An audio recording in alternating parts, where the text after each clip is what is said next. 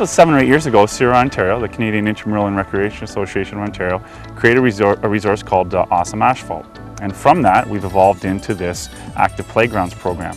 We're responding to a need that we see in schools and in playgrounds for kids to be active, for kids to play, and just to play and have a lot of fun. So what we've done with this resource, we've gone across the province and across the country teaching kids to play games for fun. Games that we grew up with, Foursquare and hopscotch and wall ball games, that maybe have been kind of lost over the last little while.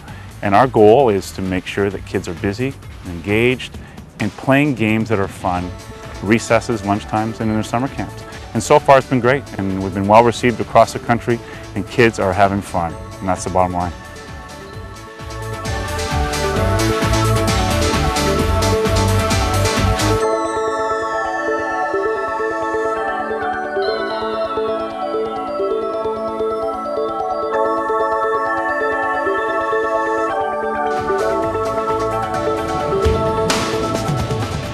I think it's good that kids stay active so then they don't become couch potatoes and they can play lots of other games. I think it's important for kids to be active because it'll help us have more fun and be healthy. I think it's good for kids to be active because it's good for their bones. I think it's important for kids to be active so that they can grow up and be healthy adults.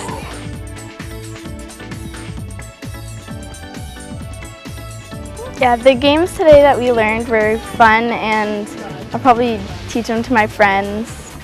I liked the Chinese jump rope because it's sort of challenging and you get mixed up in all the moves that you have to do.